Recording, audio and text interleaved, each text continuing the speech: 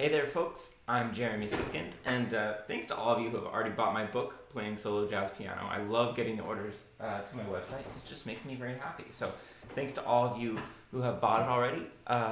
If you haven't, I'll see your name on that website soon.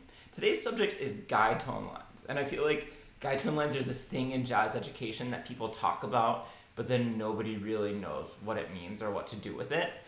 So if that's you, then I have some practice ideas for you and maybe some explanation that will help. And I think hopefully you'll learn some ways to get really creative about guidetone lines that maybe other people haven't taught you. So that's the goal with the lecture today. So here we go.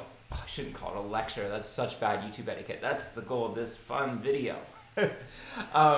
Okay, so guidetone lines, the general idea is that you're trying to find linear horizontal ways to connect between chord changes. So there are several intervals that classically work. And sometimes in jazz education, when people talk about guidetone lines, they simply mean these lines that connect the third to the seventh to the third. And this will connect beautifully if you're in a 2-5-1 or if you're in any sort of a circle of fifths progression. So what you're seeing there is the blue numbers are just showing you what chord tone it is. So you've probably heard this before. This shouldn't be news to too many people out there. 3 connecting to 7, connecting to 3, right? And these are important, useful lines because they either stay the same or they move by step, and most commonly by half step, and more on that to come. So there's 3 to 7 to 3, or 7 to 3 to 7. Okay. And so these are two of the biggest connectors. They're right at the heart of the harmony. Now, I have these 3 ways that I like to practice these guidetone lines. This is kind of step 2. The first one is to practice hitting these guidetone lines on or near the downbeat. So you can see the red circle notes are the 3rd to 7th to 3rd guidetone line. So I'm hitting.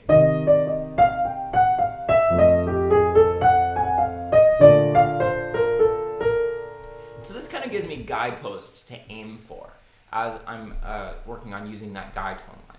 And I say on or near the downbeat because in jazz so frequently we anticipate to the end of 4, or we might even delay to the end of 1. So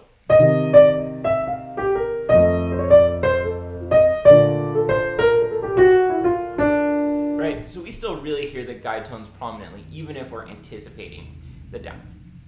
The second one is to use the guidetone lines as the top notes of your phrase. And so here it could start anywhere. So you could see that here in this first measure, the guidetone line is on the end of 2, and then the second measure is also on the end of 2, and then in the next one it comes in early on the end of 4.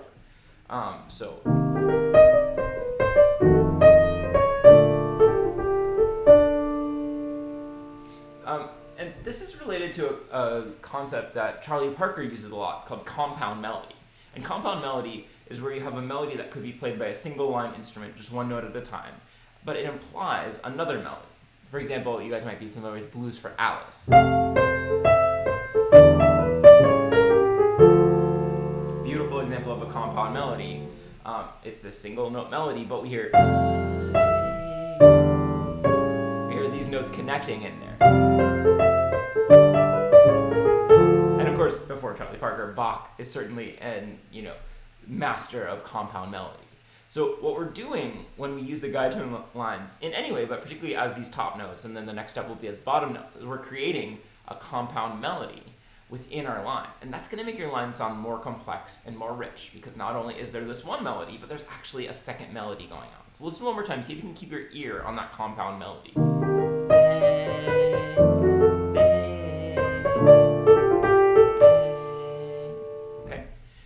That we can do, and this is really useful for pianists because we can just put it into our thumb, is we can make the guidetone line our bottom notes.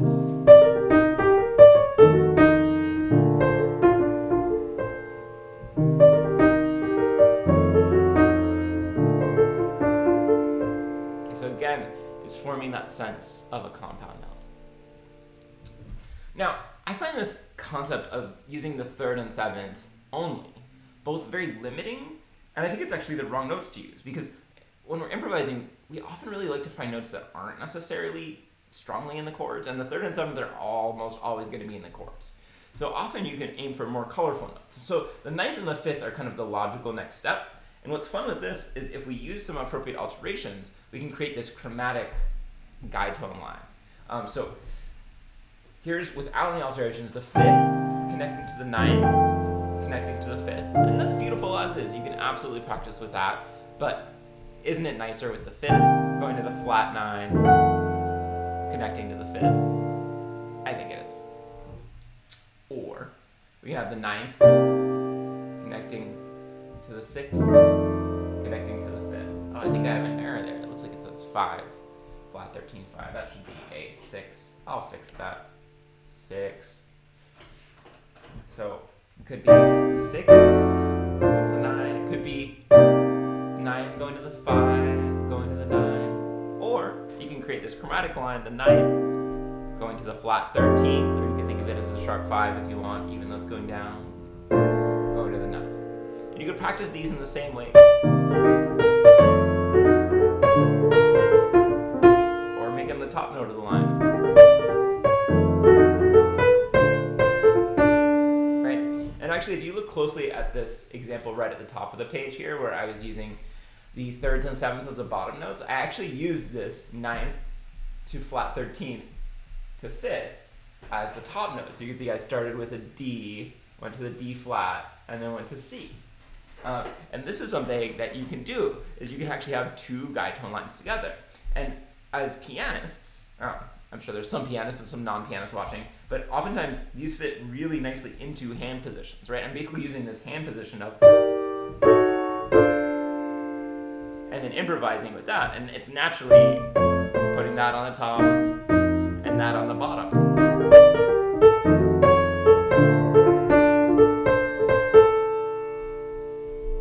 So these 5ths and 9ths with some alterations can be very useful too. Now, going to this next page of notes is where I start to get excited and a little bit crazy. So it's also fun, and I think useful, to make upwards, ascending Guidetone lines. So not just these traditional Guidetone lines, but we go from the 5th to the sharp 9th to the 7th. And I told you that idea of half steps was going to come back. Each of these is going to be connecting by half steps, because half steps just have a great pull. Anything, as long as half steps resolve, or as long as you resolve something by half steps, it's going to sound resolved.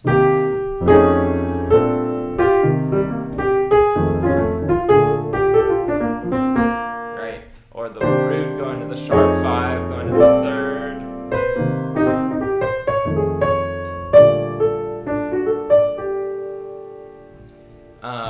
The 7th, going to the sharp 11th, going to the 9th. But my personal favorite one, and this is where I really start to light up, is this one, the 3rd of the minor chord, going to the major 7th of the dominant chord. We're not supposed to do that. But again, what I told you is that if something resolves by half step, it's going to sound resolved.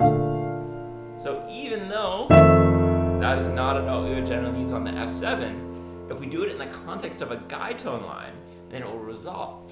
Okay? And this might not be so obvious if you're looking at a transcription, but this is a great way to introduce some of these color notes.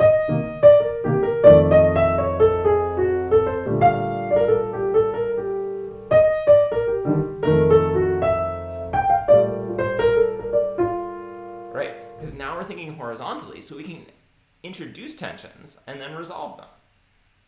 I love this.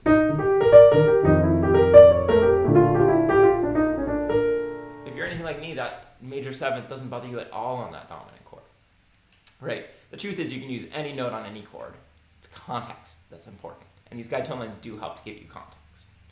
So then you can think, well, why do we only have to change notes once per chord, right? Couldn't we make Guidetone lines that move more than once? And there are some kind of traditional jazz Guidetone lines that move more than once per chord.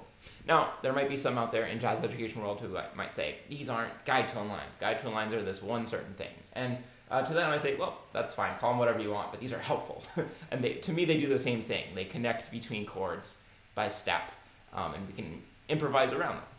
So you've probably heard this, you know, like it's in tenor madness.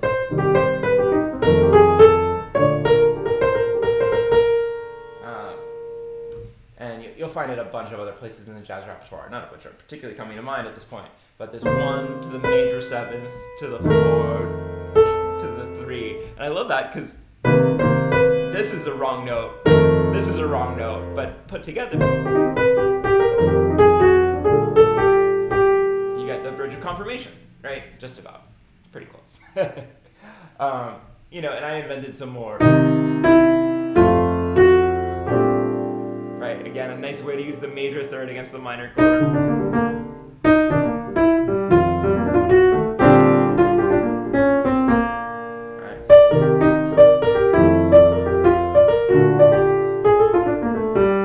Right, or the 11th to the sharp 11th.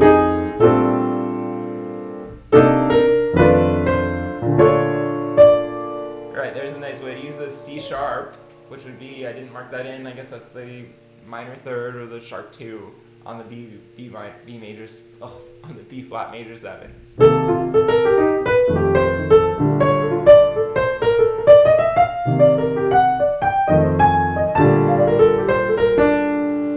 So there's so much to do with those, they're so fun to play around with. And then, you know, if you really want to get naughty and you really want to do something complex, you can do a Guidetone line in a hemiola. And again, people might say these aren't Guidetone lines, and that's fine. I don't really care. I think it's fun. So again, there's all these wrong notes in here, right? This E natural has no business. But it's resolving, so why not?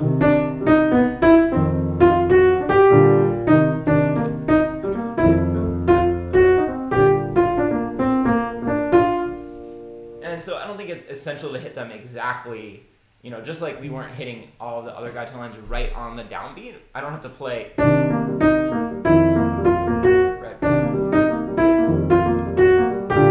I could, but in jazz we don't really love this strict rhythmic pattern. So I like putting a little hiccup or a little hitch in there.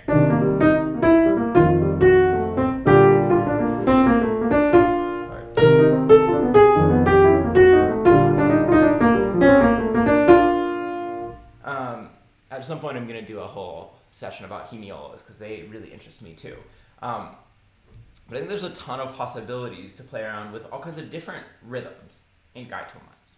So I hope that you've learned something new. I hope that it inspires you a little bit to play around with some of these concepts, figuring out how through forming kind of a horizontal linear approach, you can introduce some notes that you might not usually feel comfortable introducing, as well as how you can form some of these more complex, sophisticated compound melodies in your bebop improvisation. Sorry, I'm going to go back to my front camera. But thank you very much for watching. Please feel free to put any questions or requests in the comments. Of course, like and subscribe. And of course, JeremySiskind.com is the best place to buy playing solo jazz piano.